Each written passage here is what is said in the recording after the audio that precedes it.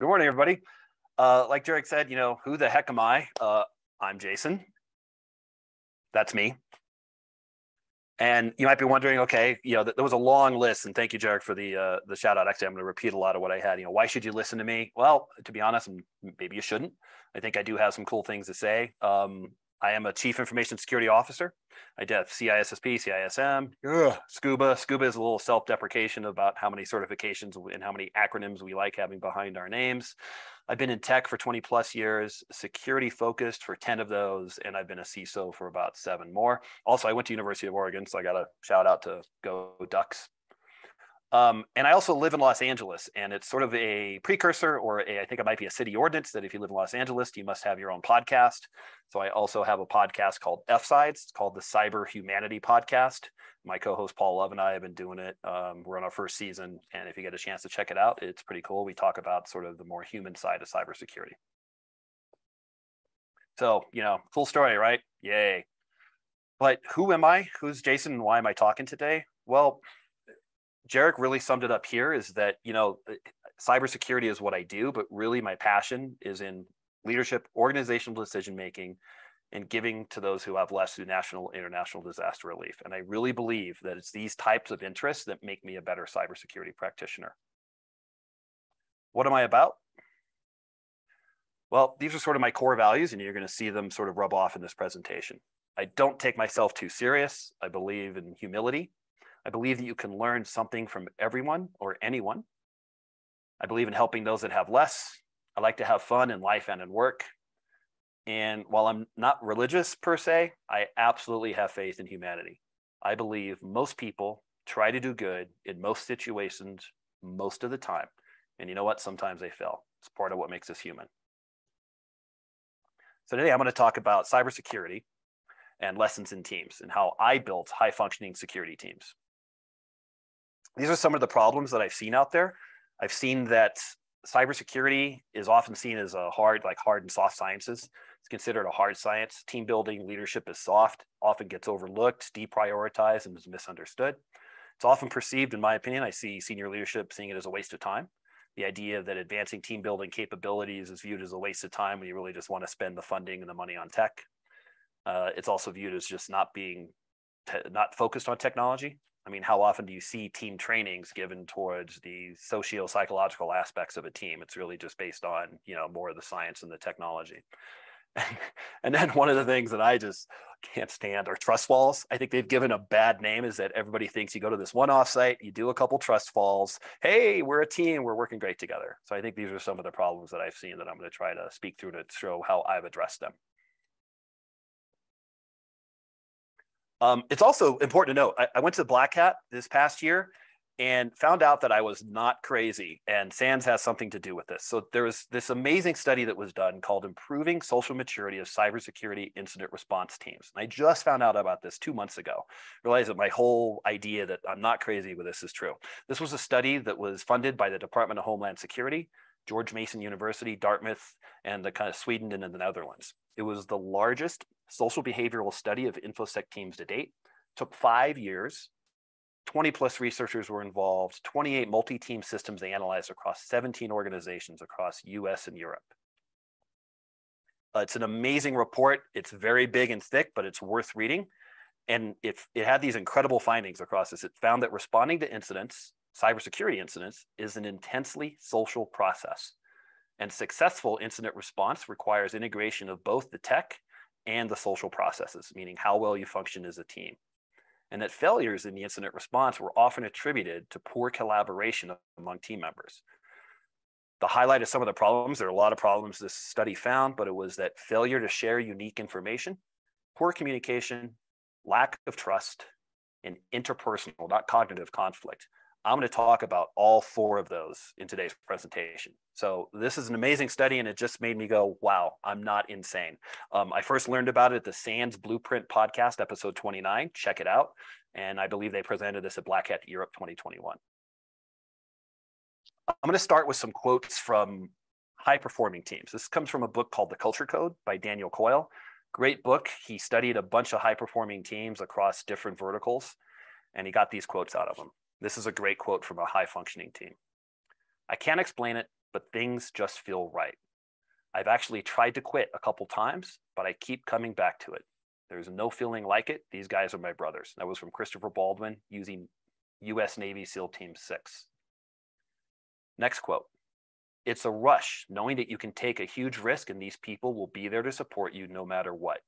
We are addicted to that feeling. It was Nate Dern, Upright Citizens Brigade. If you're not familiar with them, they're a stand-up, I believe, improv comedy group. This is from Dwayne Bray from IDEO Design. IDEO Design is a very famous design firm in Silicon Valley. They did the Motorola Razr phone, among other things. We are all about being a familiar group because it allows you to take more risks, give each other permission, and have moments of vulnerability that you could never have in a more normal setting. He also found these patterns across these high-performing teams. He found that high-performing teams have close physical proximity, often in circles. There's a profuse amount of eye contact, a lot of physical touching, fist bumps, hugs, lots of short, energetic exchanges, no long-winded speeches, high levels of mixing where everyone on the team talked to everyone, few interruptions of other team members, lots and lots of questions, this intensive active listening, a lot of humor and laughter, and they had a lot of small attentive courtesies, things like thank yous and opening doors. These were just the traits that he found across high-performing teams. You might be going, okay, it's great that these high-performing teams, Jason, why do you think that you're even valid speaking on this? Well, my last company I was at, we did a culture survey. You might have them at your company. They're called Culture Amp, and it's this survey that gets a assessment of how happy the employees are in their role and at the company they're at and the team that they're on. My team, out of a company of about 2,200 people, scored a 96%. Compared to the average score of the company was 67%. My team consistently, year over year, was the highest scoring team, right below the 3 C-level executives. So it really validated that what my teams were doing and what I was building with this and how my approach to this works. This is the one takeaway. If you're screenshotting it or you take a picture, grab your camera, this is probably the one takeaway that I'm trying to get across during this presentation. How your teams make decisions is more important than the decisions themselves. And if you were to come in literally about another 5 minutes into this presentation, you might think you're at a Smithsonian Historical Society presentation, because I'm going to talk about some things in history. I'm a big fan of case study method. I'm going to be talking today about JFK. I'm going to talk a little bit about Mount Everest. I'm going to go to street hockey, and I'm going to talk about Pope Leo X. I know it's crazy, but these case studies are, to me, a great way to educate and a great reference point. Instead of just saying, don't take my word for it, here's an example of somebody who was successful before and they applied these and why they applied it and why it was successful.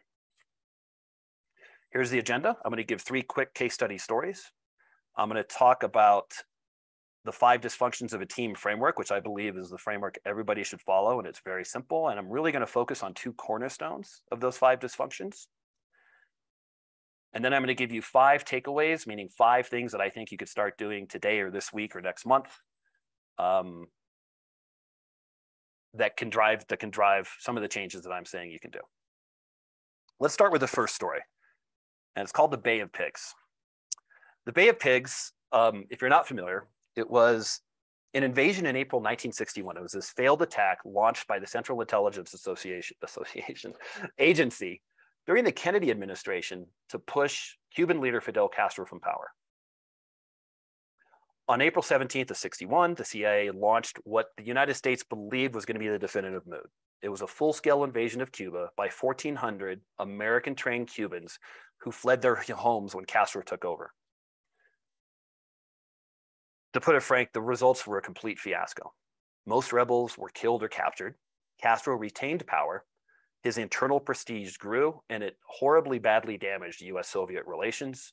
The invasion, actually, they believe that invasion and the failure of that invasion is what led the Soviets to place nuclear missiles in Cuba, which we'll be talking about next. If you were to do an after-action report, if you're on incident response teams or any kind of team, you'll sometimes do these things where you take a look back after the incident or cybersecurity incidents. You'll look back and go, okay, what did we do right? What did we do wrong? And it helps you improve. It's part of that improvement process. Well, if you're to do that for the Bay of Pigs, I'm going to walk through an AAR and show some of the examples of some of the things they could have improved on. Here's one. They met in a cabinet room. You may be wondering, why the heck of where they met? Is that even important? We'll get to that with the next case study. 2, the CIA played the role of both advocate and the evaluator. That means they were both advocating for the solution and they were evaluating the validity of the solution. The decision-making process itself was veiled in secrecy. It wasn't open. Key experts in the administration didn't partake in the cabinet meetings to discuss, meaning they had people that knew a lot about the situation and they weren't even in the discussion. There was no candid dialogue. Many people were holding back concerns that they had. Assumptions were running rampant. Nobody was challenging assumptions. And the CIA dominated the meetings. The Joint Chiefs of Staff, the head of the military, oddly remained silent. This was another key one too in decision-making, is that no alternatives were given. It was viewed as either a binary go or no go. Rank and hierarchy played a strong role in the process. I can't see hands, but raise your hands of any time you think a decision-making process at your organization, rank and hierarchy plays a role. And then there's this cognitive bias that was at play. I'm going to talk a little bit about cognitive biases throughout this presentation, but it's called the sunk cost effect. It's this idea that you invest so much into something, you got to keep going, and you got to do it just because you invested it. And the CIA had this, and they felt they had to move forward because of all the time and investment they put into it. So these were interesting AARs of some of the failures of why the Bay of Pigs was such a fiasco and why the decision was a bad decision. Now we're going to look at the Cuban Missile Crisis, which happened shortly after. And we're going to do an AAR on that and look at the changes that Kennedy made. Proactive, he made these organizational decision-making changes during the Cuban Missile Crisis. What was the Cuban Missile Crisis? Well, this was a 13-day political military standoff in October '62 over the installation of those nuclear missiles I talked about earlier, just 90 miles from US shores. It was estimated that those missiles could kill about 80 million Americans. So it was a big deal. And what happened was on October 22nd, 1962, JFK, they made the decision. They notified the Americans about the presence of the missiles. He explained that they enacted a naval blockade around Cuba, made it very clear publicly that the US was prepared to use military force if necessary. This was probably the closest the world's come to on the brink of nuclear war. Disaster was avoided through the naval blockade because Soviet leader Khrushchev agreed to remove the Cuban missiles in exchange for the US promising not to invade Cuba. So the crisis was averted. But as I said, Kennedy changed his decision-making process. He changed how his group is going to make the decisions and how he led the decision-making process. Let's do the AAR with this.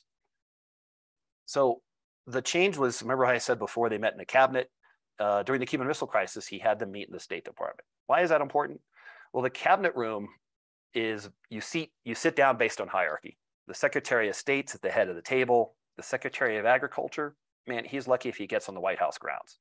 So it's a very hierarchical seating arrangement. In the State Department, little like the round table, everybody sits everywhere. It was, in fact, if you remember King Arthur and the round table, it was round because everyone was equal. He formed this big group of everybody called XCOM. And then because there were two prevailing ideas at the time, he split them into two subgroups. The two prevailing ideas were either a blockade or a strike. And he had each of those groups create white papers and then swap white papers to challenge each other for the two prevailing options. Then he also assigned this concept of a devil's advocate. I'm going to talk about that later as well. His brother, Bobby Kennedy and Theodore Sorensen, he assigned these devil's advocate to poke holes in the plans on each of those teams and those subgroups. Kennedy also chose not to participate in a lot of the meetings because he believed that there was more frank discussions when the leader wasn't in the room. People were expected to speak up, even if it was not their area of expertise. He invited outside unbiased experts. And then this was a key concept and a key thing that he did. He had each subgroup, once they made their decision, they said, hey, okay, we believe we should do a naval blockade, and that's our recommendation. He had each subgroup write a speech as if they were president, notifying the US citizens, letting Americans know why they were choosing this course of action. That's a brilliant framing device if you're not using that as a leader yourself and going, hey, what is it like to be CEO of our company and telling people why we're doing this action? And another key thing he did was rules of protocol were suspended. Everyone was equal. There was no rank in the room.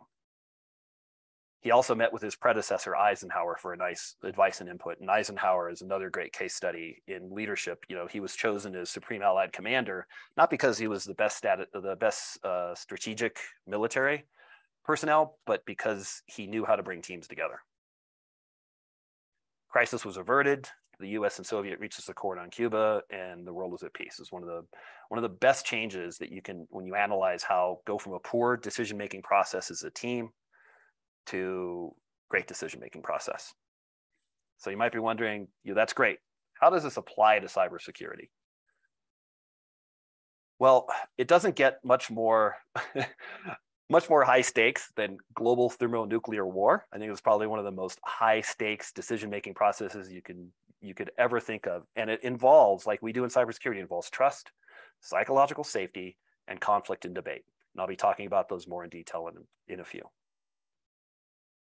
Let's talk about this is my second story. Let's talk about the devil's advocate. This is a great history behind the devil's advocacy. Here's the history of how it came about. In the late 16th century, Pope Clement VII started the secret canonization process for a dude named Lawrence Justinian. This guy, everyone was on board for this guy to be a saint. He was a beloved figure. He gave up his nobility and wealth to serve the church. He was one righteous dude. But Pope Leo X, Clement's predecessor, well, he thought becoming a saint should be kind of a big deal. He didn't want it to be hasty and automatic. He knew that there was this bias at work when we're deciding on saints. It was the confirmation bias. And he realized this confirmation bias plays a big role in making saints. Saints were made by popular acclamation. And there were thousands of these local saints. But Pope Leo wanted to protect the church from saints who didn't deserve to be saints. So he assigned a priest to argue against every candidate for sainthood. He created this promoter of the faith. That's what they called it. Meaning, think about that. It was a promoter of the faith. You were a protectorate of the church. And that role was called, I'm going to slaughter my Latin, advocatus diaboli, devil's advocate. This role, the sole role, was to poke holes in what was being presented in question testimony. To put that in perspective, from 1000 AD to 1978, about 450 men and women were canonized as saints. In 1983, Pope John Paul II retired the position of the devil's advocate. And during his reign, reign's not the right word, while he was saint from 1978 to 2004, 480 saints were canonized when they removed the devil's advocacy program. So I'm not challenging whether or not they should be saints or not, but the devil's advocacy as a role and as a process is very important. And how does the devil's advocate role apply to cybersecurity? Is your team openly challenging each other? Are assumptions being made and no one's challenging those assumptions?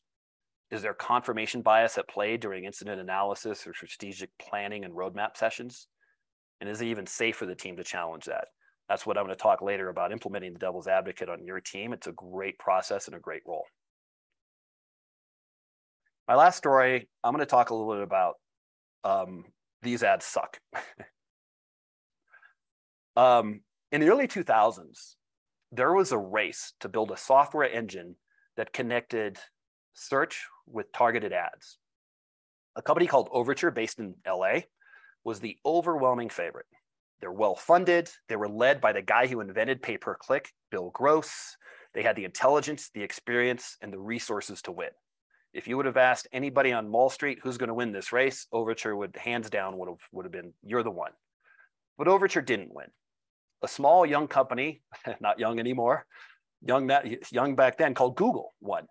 And the moment that turned that race in Google's favor could be placed back to Google's kitchen at their headquarters in Mountain View on May 24th, 2002. It's when the Google founder, Larry Page, pinned this note to the wall. It said, "These ads suck." And it's all about street hockey, town halls, and culture, and ultimately psychological safety. Larry Page wasn't your traditional businessman. You know, you describe his leadership style. He loved big, energetic, no holds barred debates about strategy, technology, product, and ideas. To work at Google was like to enter a big continuous wrestling match where no one was above the fray. Not Larry, not the coder, not the developer, not the analyst. And it extended out into their all-employee street hockey games. Every Friday, they'd have in the Google parking lot street hockey games. And everyone was expected not to hold back when you're fighting for the puck. If you're fighting for it with Larry, you're expected to go full bore. And this also happened at their all company Friday forums. Any employee could challenge or question the founders with any question that they had. Google's engine that they had in that race at the time was called AdWords. But like he posted, it sucked. If you're going to look for a Kawasaki H-1B motorcycle, you're going to get a bunch of postings and advertisements for finding an H-1B visa. So Larry Page printed a bunch of these examples, wrote 3 words on it, posted this whole package of all the problems, posted it on the kitchen bulletin board. Come by this guy named Jeff Dean. Jeff Dean was walking through the kitchen, having a cappuccino getting a cappuccino on a late Friday afternoon. It wasn't even his job to work it, but he looked at it. For no particular reason, he decided, he didn't even ask for permission. He just worked on it. He worked on it over the weekend and he ended up fixing it. In that year, profits went from 6 million to 99 million. By 2014, AdWords was generating 160 million per day. Google didn't win Overture didn't win because of intelligence or even Jeff Dean himself. Google won because they had psychological safety. It was safe to challenge. It was safe to step out and do something. It was safe to do whatever you wanted to do. That's why they won. So how does this fit for cybersecurity? Is your team having those debates on technology solutions? Is everybody above the fray? That thing of are you people that are your lowest level analysts or your lowest level engineers? Do they feel they can speak up and give a say in something? Does every one of your team have equal input? Does your leader have deference in meetings or incidents? As CISO, I know that when I walk into a room, people defer to me as the expert, and it's tough to challenge that.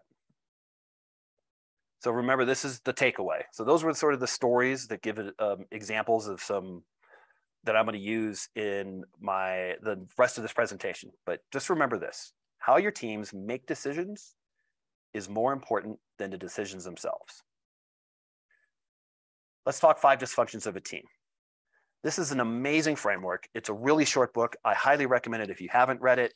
It's a fable. People like storytelling. Another reason, it is a case study. It's a fictional case study, but it's a case study. And it's a great story. And it says there's these 5 things your team need to be functional. And you could look at it as do these 5 things, or rather, teams that aren't functioning well have these problems. One is they don't trust each other. And that trust, then, if they're not trusting each other, they can't conflict. And I'm going to dig in pretty deep on conflict later. And if they can't conflict, it's sort of a pyramid. You got to start at the base. You have to trust each other. It then allows you to be able to conflict, meaning have cognitive conflict about ideas, and then be able to commit to a course of action as a team. And to be able to hold each other accountable is the next level in the pyramid. And then finally, what are the results that we're trying to attain as a team? But you really, in my opinion, focus on these 2. These are the hardest, and you're going to get the most value. And it's it's not easy. it's a process, but the 2 cornerstones, we're going to focus on trust, and I'm going to talk about conflict today. The 2 cornerstones, trust and conflict. Trust. It is the foundation of all relationships, from Navy SEALs to that XCOM, as a leader or a contributor.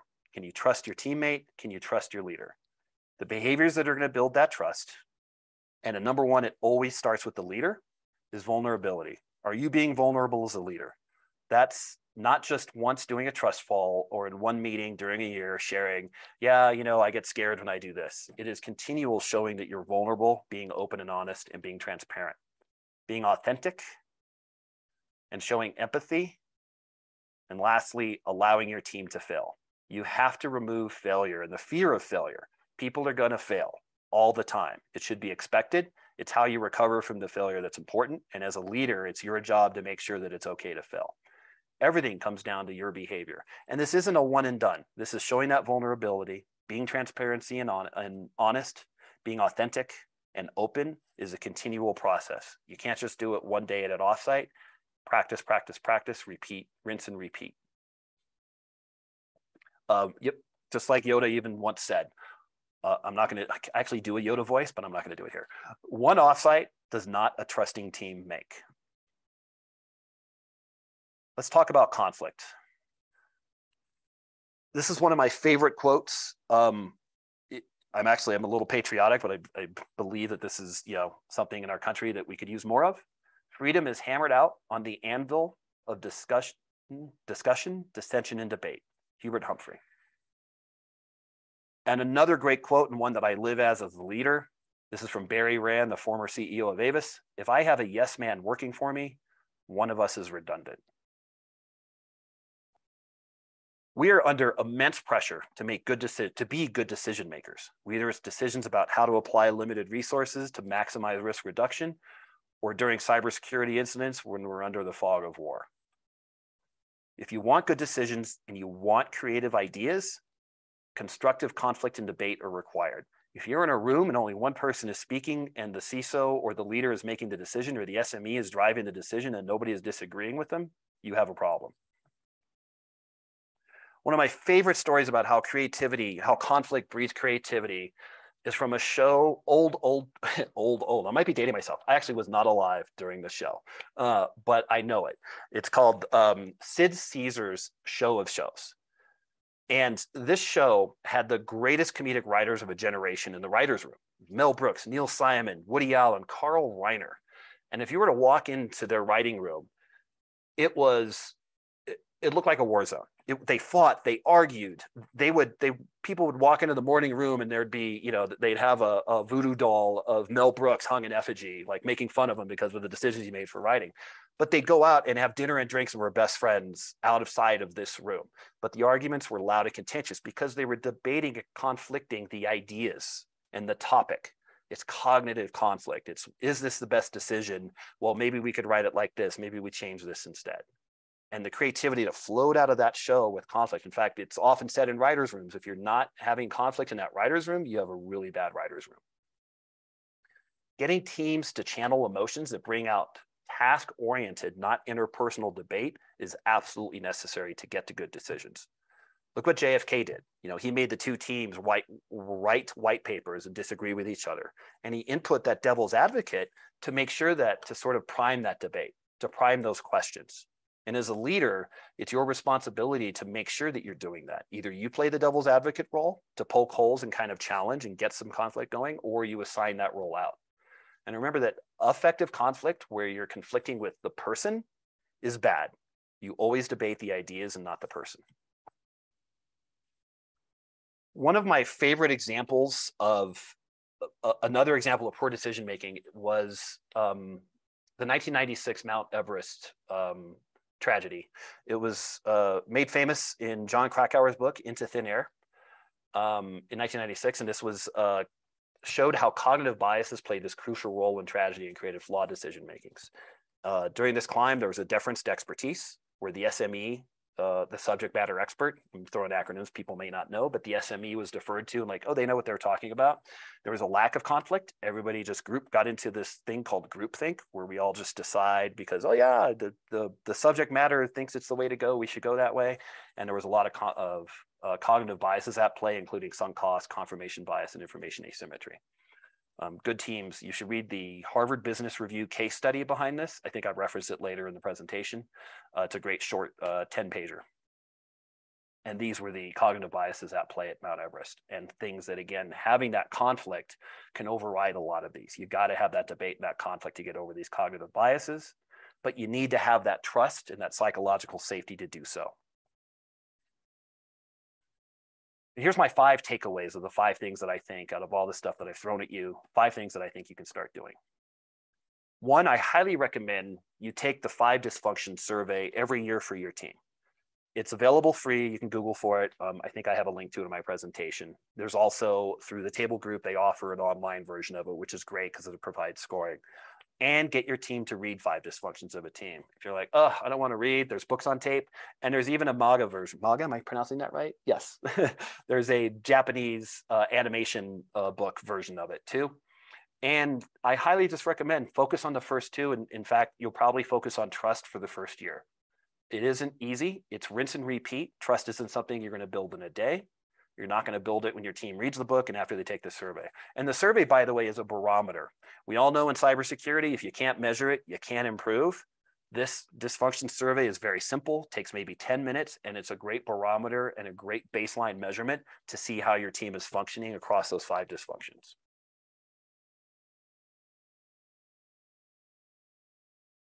Number 2, do like I do and use case studies as examples of building great teams. There's a lot out there. I think I referenced another one. There's a great story about the Man Gulch Fire of 1949, a great study of firefighters and failure of leadership and how to improve.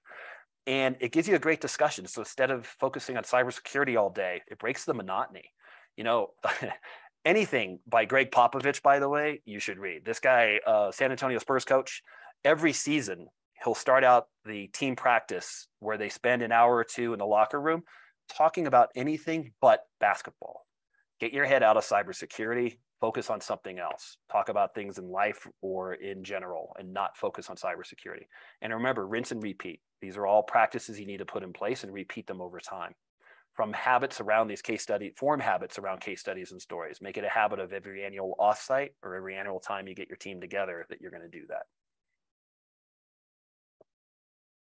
Yep, I knew I was going to reference it later. Here's some examples. The Man Gulch Fire of 1949, great story. If you read about Draper Kaufman and how the Navy SEALs were formed, another great story, especially if you look about teamwork and how they did that. And I'm a fan of Danny Meyer and his restaurants and how he leads his teams in restaurants. Some other references here. And the book Extreme Ownership, it's written by 2 Navy SEALs, and it's all about how a leader is ultimately responsible for his team. My number 3 recommendation, go climb a mountain. If you have offsites, even if they're virtual or remote, and after you've introduced your team to the 5 dysfunctions, have your team read the Mount Everest business case. It's the Harvard Business Review business case. And then there's a great simulation where your team actually climbs a mountain and has to make decisions as a team. And it's a simulation. It's amazing. And it's not only a case study, but it's an interactive case study, and you get to climb a mountain for a couple hours. And it's based on the Harvard. It was created by the professor who wrote the Harvard Business Review case of the 96 climb. It's amazing, it's engaging, and has a lot of lessons learned about cognitive biases, information asymmetry, and everything that I talked about previously about trust and conflict. And ultimately, as a leader, Lizzo does it best. Be your own CEO. This is probably a risky to say in front of this audience, but it is better to ask forgiveness for permission. You don't need help from your HR team. Do it yourself. Nike, just do it. Run your team your way and build your culture. And if you are the leader, you are ultimately responsible for your team. One of the best stories about ultimate responsibility is out of Extreme Ownership. I'm going to share with you that story. It's at the very beginning, and it's Navy SEALs when they're in Hell Week. They put on teams of, I forgot, 6, 7 teams of 6 or 7, and they have to own this boat. It's the pontoon boat that you see. It's a Zodiac boat, and they do these races where they have to carry the boat overhead. They have to put it down, and they have to chase each other and race. And this one team kept coming in last. And when he went to the master chief, and he's like, "Chief, my team sucks. These guys just can't pick it up, man. I just wish I had a better team." They're like, "Really? Okay, we're going to swap you as leader with the number 1 team. We're going to give you the number 1 team that's in first place, and then put that leader from number 1 team onto your last place team." The next race, that last place team with a new leader came in second. And it was fully showing the idea that ultimately as leader, as a Navy SEAL, you're ultimately responsible, and leadership does mean everything. Lastly, my tip is normalize this behavior and make it cultural. You have to rinse and repeat. You're not going to have one offsite and read the book. Yay, problem solved. Just like cybersecurity is a program, it's not a one and done. People go, "Hey, okay, we bought that tool. Are you done?" No, it's a process and it's a program. Team culture is the same way. Repetition. Behavior can create team norms. Make your team feel safe every day. Show vulnerability. Be open and honest as a leader, and show that you trust them every day. Ultimately, this is what you should take away from this. How your teams are making decisions is more important than the decisions themselves. Some of my references for takeaway for readings. These are some of the great books that I use as references. I believe this presentation will be shared out later, or you can screenshot it now. And that does it. Thank you very much for your time, for putting up with me today.